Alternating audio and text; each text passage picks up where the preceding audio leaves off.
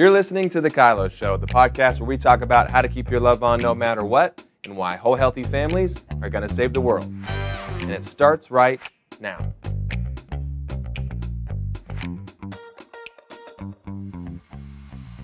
Hello and welcome to The KYLO Show. We're here today with a bunch of fun, basically, is what's going to be happening. Y'all are the fun. Yeah, see, if you're listening, you've already picking up that we're missing something. We're missing some male voices. Yeah. It's just the ladies in the house today. So, obviously, last week's episode, my mom and I talked about women, and we're just going to continue that. So we brought in some of our favorite people that are ladies. So powerful ladies. Ruthie Ridley, Becky Johnson are here with us today. Hello. Super excited. I don't know how I end up on this show. I'm telling you, I'm with the powerhouses of powerhouses right here, sitting next to Becky and Sheri. Britt across the table. Let's go. Yeah. Let's do this. It's going to be fun. So for people that may not know who you are, what you do, can you give them a little bio? Yeah, I was a full-time nurse for about 17 years. And then I turned into a full-time content creator in the chaos of 2020. Very crazy, controversial time. I'm a woman of color married to a white cop. What? So there was a lot of... and you're a Christian. And I'm a believer. So there was a lot of attention on my page because I was saying things that normal people weren't talking about. Yeah. So... yeah, I'm a content creator, influencer, TikTok, YouTube, Instagram. Fashionista. I mean, we all dream of being like you. No, I just want to look at your closet. I just want to go in and I call Ruthie when I need an outfit. No, it's not that great. I actually, It's not that great. Whatever. No, I need more space. The KYLO Show never looks so good, guys. Yeah, storage never unit looks so good. As a closet. I do. Yeah. Our kids are actually all best friends too. They are all best friends. In fact, we're planning a birthday party for my 13-year-old, and she's like, top of the list. Addie has to make it. If she can't make it, we're changing the date. So that's how it goes. Yeah. And Judah has already planned his 12th birthday. In March? Yeah, in February. It's in Tahoe, and both your kids have to come. Yeah, that's how this goes. Okay, well, love it. Love you. Love you. So happy you're here. All right, Becky, your turn. My name's Becky Johnson. I'm the executive pastor of a church called Jesus Culture, Sacramento. Which means you do everything. Which means what is executive pastoring? It's all of it. It's all of it that nobody else wants to do. I was the youth pastor for 8 years, and I've been the executive pastor for the last 18 months, so coming up on 2 years. I've been with Jesus Culture for the last 12 years of my life, married to our worship pastor. So if anyone knows org charts, I'm the executive pastor. He's the worship pastor. Just let that sink in. It's fine. We never have any arguments about it. It doesn't cause any tension being my husband's boss. It's fine. We listen to every marriage resource that KYLO puts out. Good. Org chart madness. That should be the name of an episode. What happens? We have a little bit of that going on here. Yeah. So I understand. I know just a little bit. Just a little. What and you both have 3 kids each. Yes. Yeah. I'm in the other season. So Ruthie's in the fun, teenager season. I have a 2, 5, and 10-year-old. And so I also travel and preach, and I have 3 kids, and I work full time. And let's just pray for you right now. Yeah. That's what this is about right now. Yeah. Jesus come. When I see people with older kids, I'm like, I know it's exhausting in a different way. We talk about, that's emotionally exhausting. I'm physically exhausted. But it's, my husband and I will look at families with older kids and we're like, there's the light. We're coming. Everyone's going to get in the car by themselves someday. Yes. My mom used to say to me, honey, in a few years, it's going to get easier. And I'm like, Mom, you say that every year. She goes, well, you keep having more children. Oh, that's true. So I remember when they could all get in the car and buckle up. Wow. Such a big deal. Yeah. Amazing. That's going to be good one day. Yeah.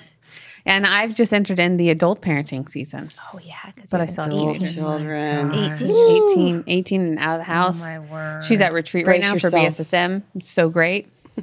She's calling me, Becky, telling me testimonies. That's what she's calling me about people getting healed. She got her prayer language she didn't have, which amazing. I guess she's I missed that one. All kinds of fun friends. Oh, yeah. That's amazing. It's super fun. Lots of fun. So anyways, but we're going to dive into just all that it means to be a woman. We talked about that in the last episode. and having you guys on. We just wanted to have a conversation around being a wife, around being a mother, being a sister. What does that look like? Being a friend. Because there's a lot to talk about. What is a woman, and what's the goodness of being a woman, and a woman that is a Christian, a woman that's living her life with purpose and knows her identity in Christ, and then putting that on display in all those areas. So that's kind of the topic and what we're really going after. And we picked you two on purpose. Ooh. We did. I'm here to learn. I'm here to learn from Ruthie right now. Learn too. Lord have mercy. So, we're just going to have conversations. This is not interrogation. We'll answer the questions too, so don't feel. Okay, good. Don't feel You'll air some dirty laundry. We will. Okay. If you We're listen, not on our own always dirty laundry. Okay, good. But So do my you whole want to life is lead dirty into laundry. questions, Mom? Yeah, this is fun. Thanks. I love inspiring women to be themselves and dream, and I've taught and mentored young women, but one of the things that always comes up is, do I stay at home or do I work? Do I, and I always, one of the things I always say, I think nowadays you can have it all. You might not be able to have it all at once, right? So, I think we dream about being a wife someday and a mom and all these things. And I guess one of the questions would be, when you thought about getting married and you thought about being a wife and a mom, and then you got all that you wished for? You got everything you dreamt of.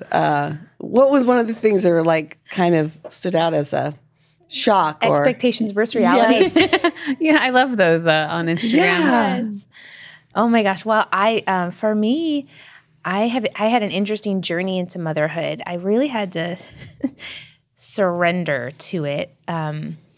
In that I spent most of my adolescence, like I never, my friends were like stuffing pillows in their nightgowns, pretending they were carrying babies and having baby dolls. I never was really drawn to baby dolls or to motherhood. And so when I got married, I thought, I'm not going to have kids. I just thought, I'm going to get married. I want to be a career woman. I want to, be untethered. And I really believed that was what my life was going to look like.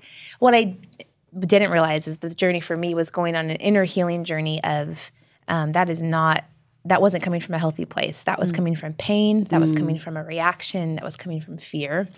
And so I actually had a really crazy encounter with the Lord when I was 21. I had 2 dreams back to back where I don't know how charismatic this podcast is. Two extremely prophetic, Bob Jones and Lou Engle. Two men I had never met, but were prophets of the house that I was at when we were at Bethel. I had a dream where Bob Jones came to me in a dream and asked me where my children were. And in the dream, I fell to my knees when he said, "Where are your children?" And I started crying. And he said, in the dream, "You're scared. You're scared to have kids," and kind of went on this whole thing and pretty much in the dream laid out why I was afraid. Oh, wow. I woke up in a cold sweat, and that had never happened to me and has never since happened to me. And I woke up and I woke my husband up. We were just married. We were married for less than 2 years. He knew I did not want children. And I said, "I think I want kids." Oh my God. So it was like immediate heart work. Next night, had a dream where Lou Engle, kind of the same thing, asked me about my son. And it turned my life around into, I'm going to have kids. But now I have to reconcile, how am I going to have kids and not stay home? Because I do want to work and I had this in my heart. And so it's been a wild journey of what, and then dealing with the expectations in a Christian world. I was raised by a single mom, by a working mom. I had never experienced an expectation of women staying home until I became a Christian. I got saved when I was 18 and got into the church. And then it was like, oh, you shouldn't work. That isn't, that's not the best for your kids. That's not what God's called you to do.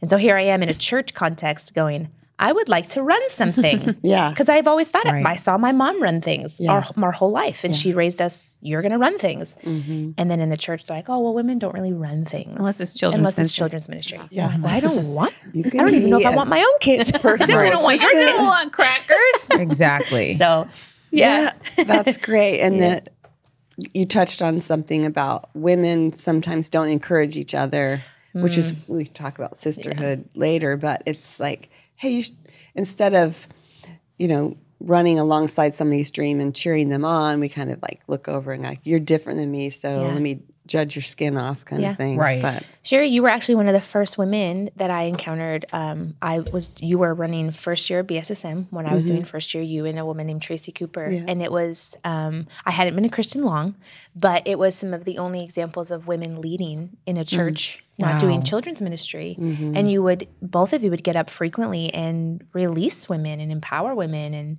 speak to the different callings. Hey, if you're called to stay home, wonderful. But if you're feeling called to do both. And it was some of the first voices that I experienced and then really followed and clung to. And you have been a huge encouragement, personally and from afar, that wanting both is not wrong. And God designed me that way. So, Oh, that's cool. good. How about you, Ruthie? Oh, man. I watched that movie, Cheaper by the Dozen. Yeah. And I really did want 12 kids.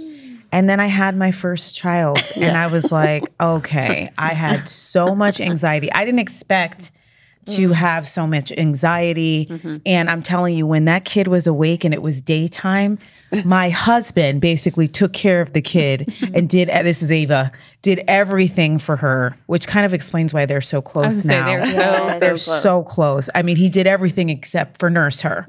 And because he couldn't. So I would think, because he couldn't. You can't. Because if he would, and then that was it. He didn't help me in the nights after that with his babies or whatever. But I think that was kind of the biggest shock is like, I just didn't feel prepared for motherhood. Like Becky, I wasn't really playing with dolls and pretending to have kids. I just kind of decided after Ben and I got together, we're going to have a lot of kids, And then I was like, wait a minute, they cost so much money.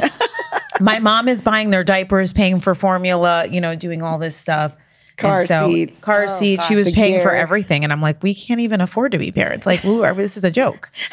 So that's the simple end of it. Expectations versus reality. Totally. Yes. Totally. And then now I actually expected to be Superwoman and be able to be everywhere at every moment of every day for my kids. And my kids are now 11, almost 13 and 13, going to be 14. And it's the first time I'm asking for help. And that was an expectation. I really didn't say, I thought I could do it all. Honestly, I know that sounds crazy, but it's really humbling to say, can you get my kid for me? I hate it. I really do. And it is the life we chose. I would pick up your kid for you, Ruthie. Thank you. I think we need to stick together. Thank you. So an expectation was for me too, was that I could do it all. And this is the first year, because I got a high schooler now in a different school, that I have to ask for help. And I don't love it, but it's good for me. Yeah, that's good. Asking for help is important. Yeah, it is. Yes. Yeah. I expected my kids to oh gosh, this is going to sound so bad. So be well behaved. I expected them to, I expected them to halt me. I knew. I thought like I'm gonna have kids and everything is gonna stop in my life. Yeah, and my reality has been, by the grace of God and a very good husband, my kids have empowered me. So they've slowed me down, and I think that we need to be honest about that. You think they slowed you down? Yeah, I mean, we do have to slow down. You got to slow down, right? But so Becky's amazing, you guys. I'm just gonna say that real quick because. But I thought this is going to end me. Like this is hinder you from actually doing. I could see that. Yeah, and my reality has been. I tell people I think favor and growth and promotion opened up to me because I became a mom. And when I see women go, I want a career, so I'm not going to have kids, I think, oh, gosh, don't you know, like you won't, you'll be so much fuller and more well-rounded as a person. Think that kids actually I agree. bring an invitation to understanding who the Father is 100%. In a way that we can't do without them. It tenderizes our heart. I think we become better daughters for the Lord because we have a child. Yeah. Like all of a sudden, this unconditional love, this heartache that happens when they make painful exchanges. I mean, we learn connection a different way when we have kids than when we don't have them. And you become a lot less selfish. Yes. I always say the most selfish young couples I see, true. I go, oh, you don't need a dog. You need a child. Yes. You need My a child gosh, in your life. seriously, the dog is nothing. You can put a dog in a kennel. Yeah, seriously. And then you have families that have one kid, and you're like, oh, you need two kids. You're not outnumbered yet. yeah, you're not outnumbered. That's funny. That's funny. What about with your husbands? Like we talked about your kids, but what expectations versus reality happens with when you had a husband? I mean, I'll say I was young and naive when we got married. I was 18. You were young. So young. Confirm that. And I was pretty sure that every night we would go to bed and we would cuddle and fall asleep in each other's arms. And it would be like every movie I ever saw leading up until that moment. Yeah.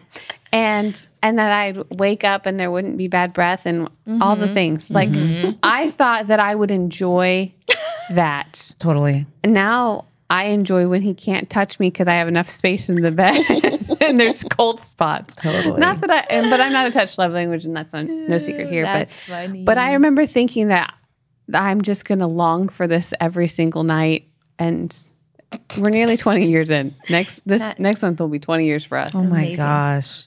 I long for Ben, but not to cuddle with me all night long. Yeah. Right. Oh, Yes, gosh. that did change as far as when I first got married versus now. But he's still my best friend, so That's good. I'm grateful for that. Expectations versus reality. I expected it to be a lot easier than it is. I thought, like, the hard work is dating and pre-marrieds, and then you get married, and then it's like you're married forever. It's and like so, a sleepover. yeah, we're like, the best you know, part. and I, just consistently, I'm like, oh, just the other day, we kind of hit as, you know, we're 15 years in. I think you hit these milestones, and I'm like, Derek, we need to do some work. Like we just, what is happening? You know, I described it, I said, we're building a different part of our house and we have the wrong tools. Like we need new tools. And I just didn't expect that. I didn't expect that. You still need to keep working on things. Yes, that how intentional you have to be to stay like happy and healthy. I thought the finish line is marriage. You know, the finish line is the I do. For sure. Make the covenant and then it's good. And You cuddle all night long. And Yeah. it's great. You don't mind the bad breath in the morning. When we said I do, the gun went off for the longest marathon in your life. Seriously. It was not a finish line. It was not a finish line. And that's been, it's been harder than I thought, but so rewarding, right? All the For things. sure. Yes. For sure. You know, people say all the time that, you know, communication is key and, you know, like what you see is what you get. You're not going to change that person. And I was actually pretty drawn to Ben because of how laid back he is and how quiet he is.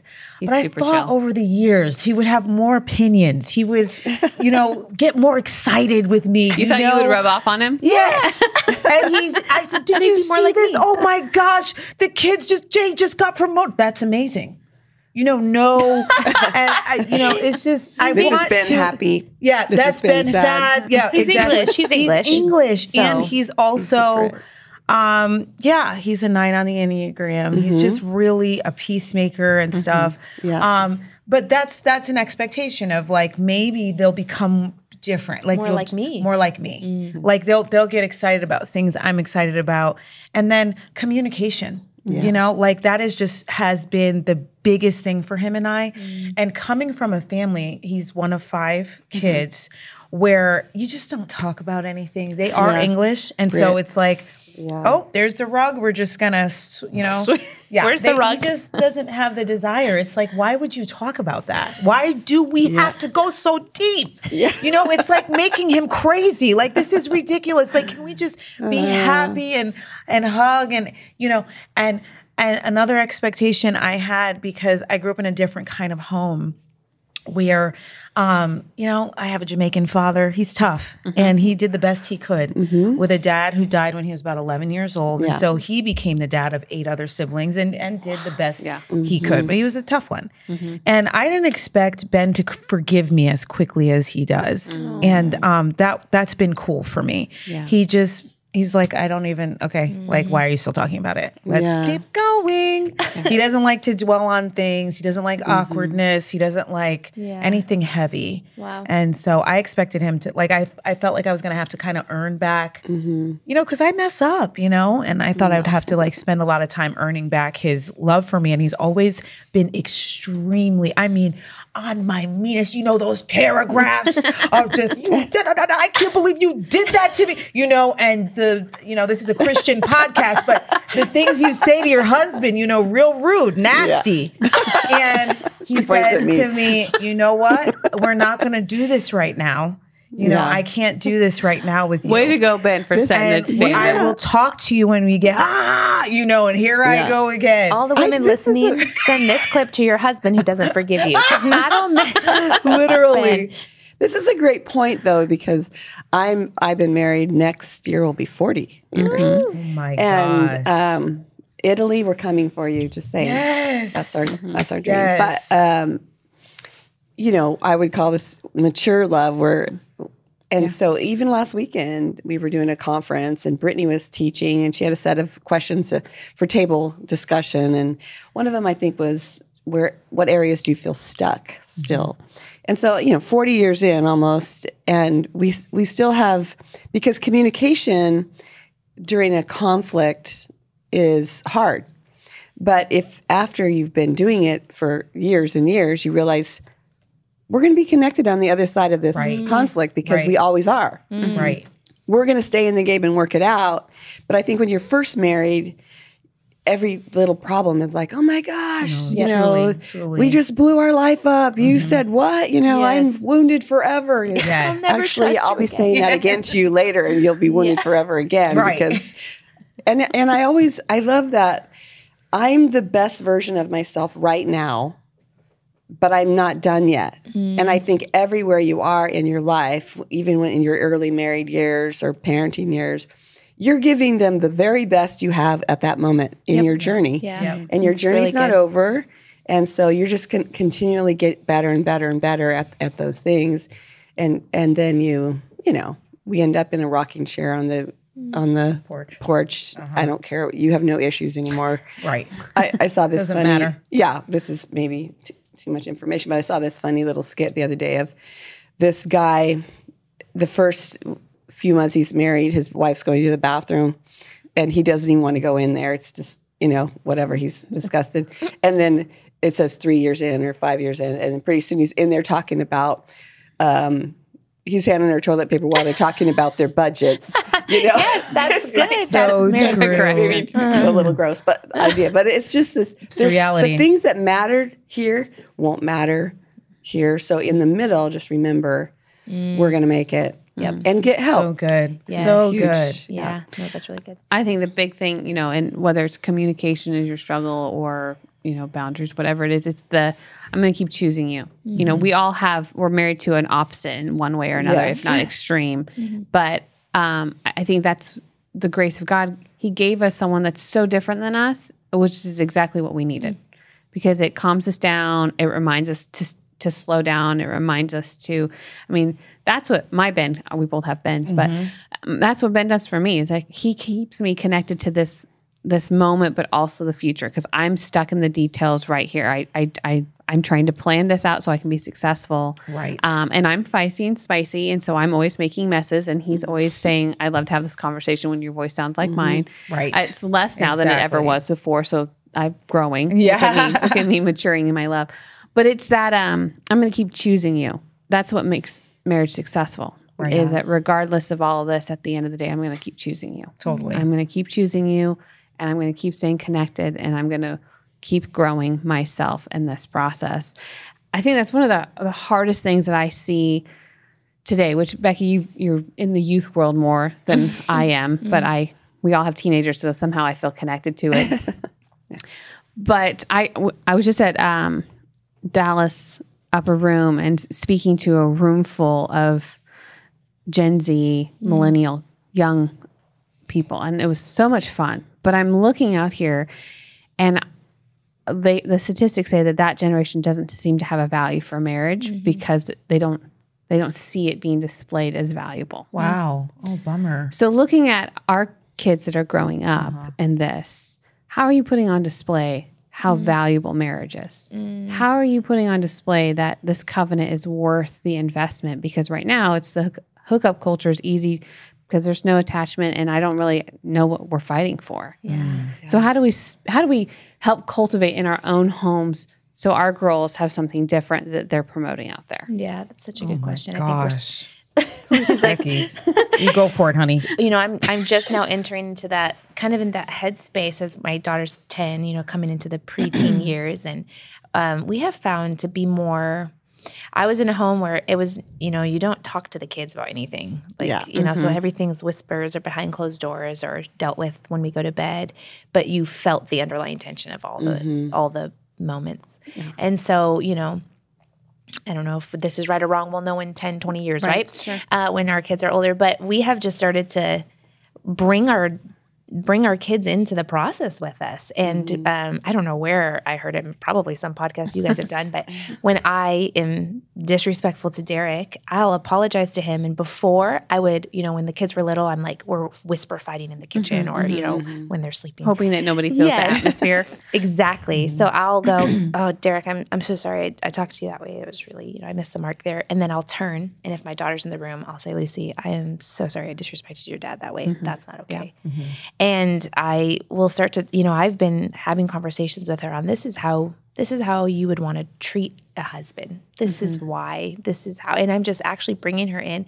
And I have found it so, it's been a game changer. It's been a game changer for us. The level of accountability I feel, the level of connection, even her, you know, I've noticed now in my kids, when they apologize to one another, the I forgive you is so much quicker because I think we're modeling that for, you know, my husband will say, I forgive you or vice versa, which unfortunately I don't have to forgive my husband as much as he has to forgive me.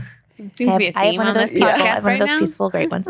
But yeah, we've just been, and we're just trying to show them the fight every day of choosing each other. And I noticed too, I'm, you know, a spicy, bossy, bratty woman sometimes.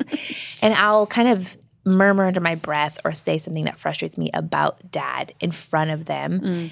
This kind of all came a revelation moment where Derek went and did the annoying habit, right, that he did. And I heard Lucy say exactly what I say about it. And it grieved me. Yeah. And I thought, she's only annoyed at that because I've displayed that.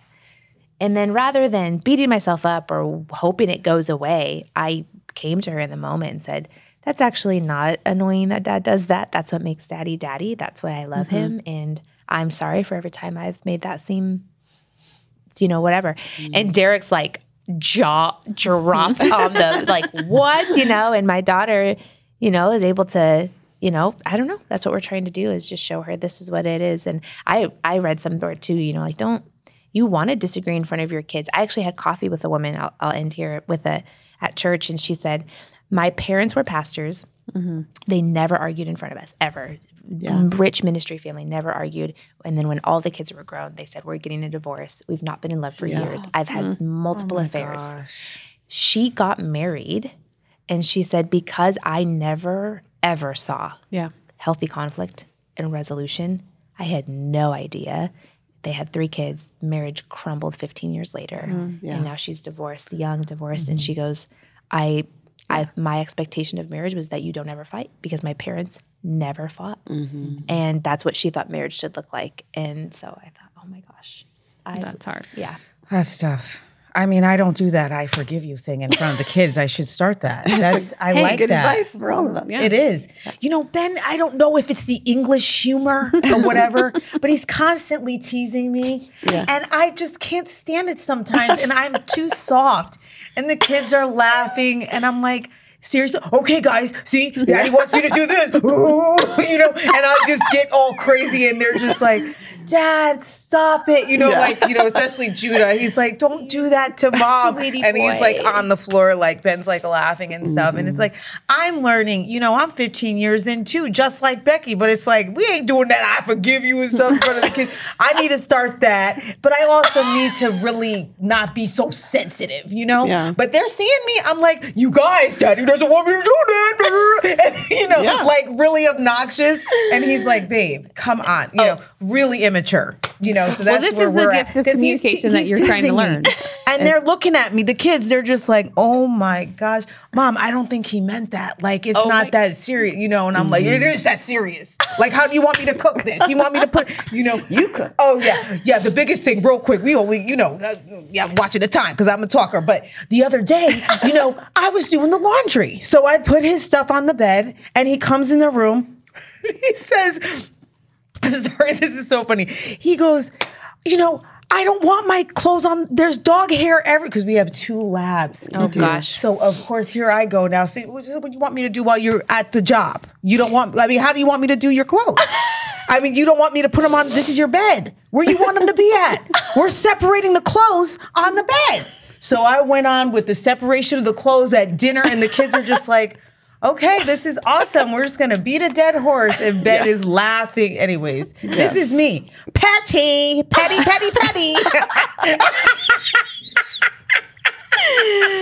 Horrible. Don't learn from me on this podcast. Keep your love on. Those are. Oh my gosh, I was so confused. I'm helping you out. You ain't here. Get me a laundry sorting table. Seriously, Ben. what do you want me to do with your clothes? Hang them in the I middle. said, there is no dog hair. Come on. You could always do your own clothes. He kind of like wants to, but I don't know. Well, there you go. Empowerment. He does, but I'm trying to help out. Man, that set me off. Well, maybe that's a good Guys, thing. I'm in progress. Tell your people on this show, Ruthie's in progress, and she's here to We're learn going to today. do an apology lab for Ruthie. She's going to How learn. are you experiencing? We have a really great show called the KYLO Show that we talk through all these things so you can learn. Ruthie is a little behind. She's got this.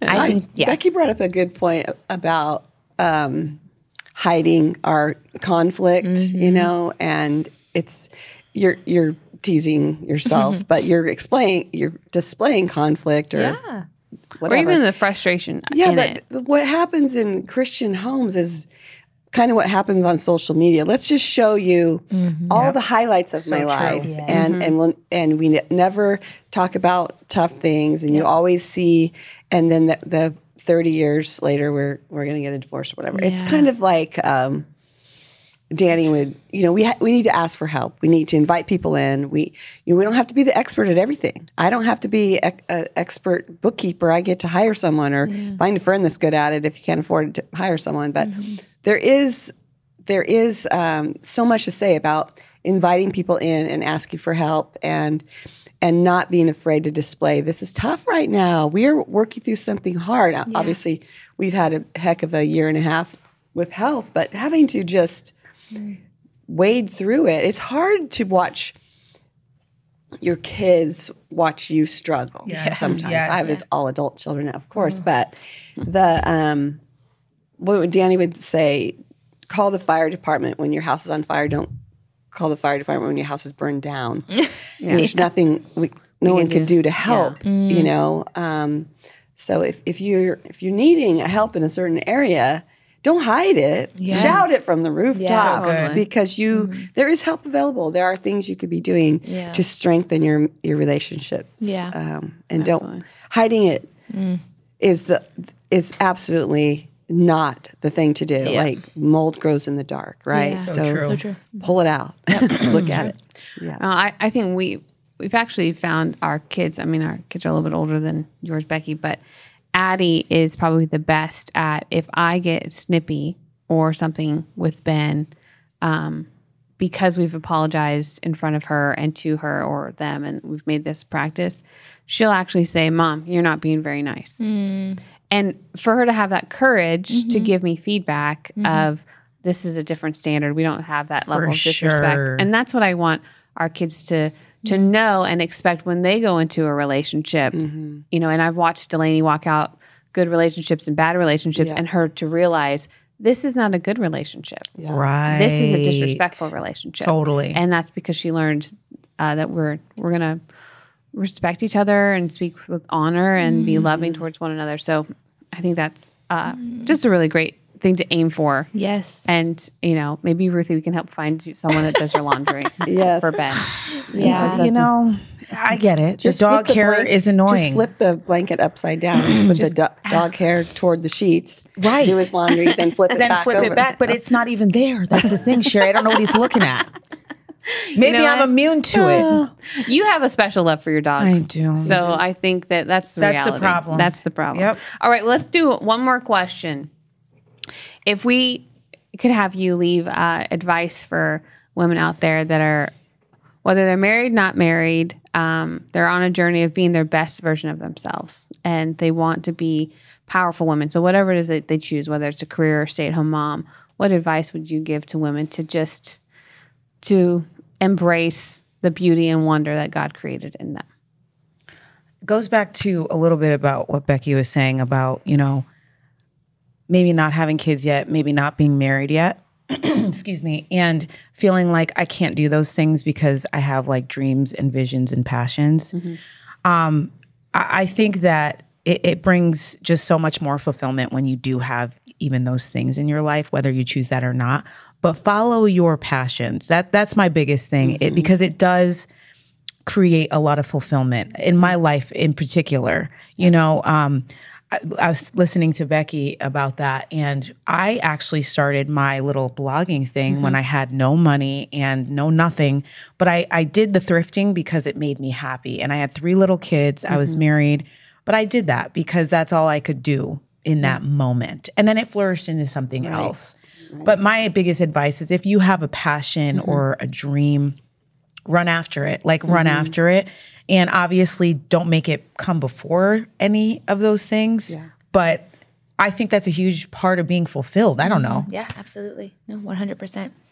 I think I would say to any young or any woman out there listening to embrace, I think just too, it's so relevant in today's culture of social media in comparison, and something that has been a really big hurdle for me to overcome, and I think I'm still in the process, is if you're going to embrace what God's called you to do, you have to unembrace what God has called everyone else to do. Absolutely. And I think we're just really hung up on what everyone else around us is doing, and it just takes our foot. And we know all these things, like comparison robs you of joy and all the things. But really, I think we know these things, but we're not actually practicing it. We're not actually stopping, stop the scroll, stop the obsession, and really ask the Lord, what is it that He's called you to do? And I found the most freedom in health when I'm able to embrace that my life looks very different. And I have yet to find a woman who's doing what I'm doing exactly. And I've just had to go, okay, that doesn't mean I'm doing it wrong. It means God's called me to do this. And first, I've just spent so many years trying to find who is doing exactly what I'm doing, so I can compare model, so I can find success. And finally, the Lord's like, I have asked you to do something that I've not asked anyone else to do. And it's actually the case with all of us. You're not going to find someone doing exactly what you're called to do. And I think a lot of women are actually sacrificing in their calling and their mission because they are obsessed over other people's callings and missions. Whoa. Yeah. And I think we've really got to stop that. That's good. So I had that conversation with someone this weekend when we were doing a marriage conference, and they asked me all this. I said, the best thing that I can do is serve the Lord with what He's asked me to do and trust that He's going to take care of all the things that I care so deeply about. And once I step out of that calling and I step out of that favor, that's when things become problematic. Yeah. Which means I'm getting distracted by the things that I shouldn't be comparing my life to or looking for. It's crazy. I mean, people know, I talk to women all the time. They know more about other people's lives than they do their own kids under their nose. Yeah. They know more about the vacation that their favorite blogger took so true. than they do about their own finances. Well, I could never go to so-and-so because so-and-so went to such. I'm like, what? You are. Who cares? Yes. Yeah. So do what's in front of you. Do what you're called to do and embrace that. The good thing is you can have dreams and vision for your life and things you're interested in without being employed by that thing. So so it's it's a great kind of example. like, hey, if you're a stay-at-home mom and you're handing out crackers and wiping noses all day, you could still do an online course on photography or something. You find something that you're interested in, because I know this is hard to imagine, but your kids are going to grow up. They're going to go away and be adults and all those things. And then have you developed yourself while they were growing? Have you developed that dream in your life so that when you have more time, you can go do that passion? You don't have to have money. Right. You don't have to have a career. You have time, you have energy. Ruthie's and a case develop study yourself. for that. I mean, she really is. She made that point. Yeah. I think you should make sure that you love yourself no matter what good, season Britt. that you're in. Because like you said, your kids are going to leave. Your season is serving your family, having a job, or serving your family, staying at home. But if you don't love yourself in that season and you don't develop that, then you're going to be really sad at the end This of is a big thing. Yep. Yeah. That's a big deal. It is. Such a good word. So Yeah. awesome, ladies. Thank you for joining us. Thanks That's for the it? We done talking? We're done talking. Darn it. Have you back. Encore. After hours. Keep it rolling. I know. We could have a lot of fun, no doubt. But as always, thank you so much for listening to The KYLO Show. And remember, the whole healthy families are going to save the world. Ladies, we believe in you. We'll see you next time. Thanks for listening. Never miss an episode of The KYLO Show by subscribing to Apple Podcasts, Spotify, or watch us on the Loving on Purpose YouTube channel. Don't forget to submit your questions and testimonies to thekyloshow.com.